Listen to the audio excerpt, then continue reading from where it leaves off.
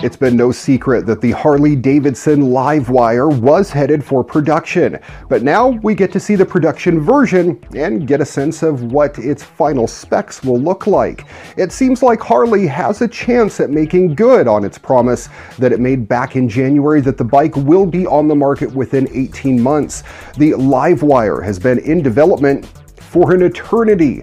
The project that spawned it started in 2010. They showed off one in 2014, a 74 horsepower prototype that made 52 foot-pounds of torque and could hit 92 miles an hour. It only had a range of 60 miles though. We have details but not complete specs from the current version. Motor output, battery capacity, and range, all kinda unknown still. That said, well, we can start filling in some of the gaps.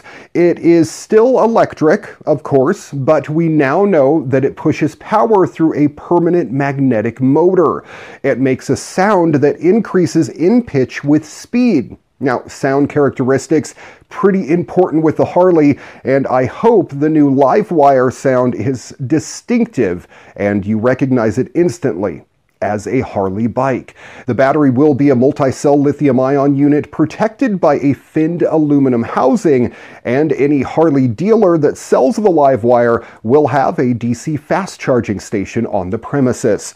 The production Livewire will get Showa adjustable suspension with a monoshock in the back, ABS and traction control, all standard on these bikes, and it'll wear Michelin Scorcher tires co-branded with Harley.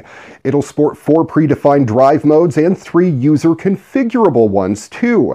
As a high-tech centerpiece of the line, it'll feature a touchscreen display with lots of information available, including navigation, Bluetooth, and vehicle functions. Harley says they will release pricing and availability sometime in January.